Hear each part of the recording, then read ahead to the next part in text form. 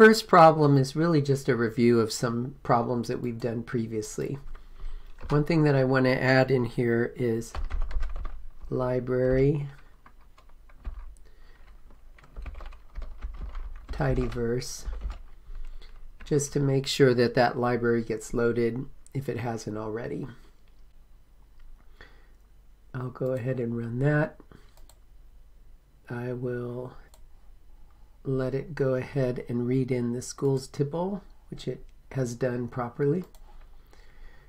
Now I need to add a new column at the end that's a sum of the male and female column. I'll do that using mutate. And I'm going to just go ahead and put it right back into schools tibble again.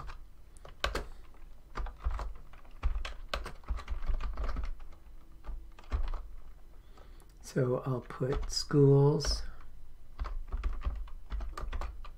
tibble,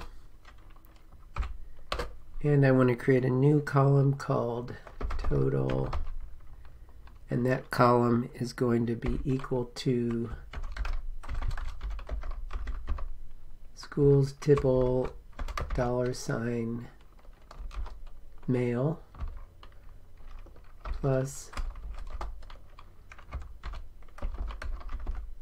schools tibble $ female.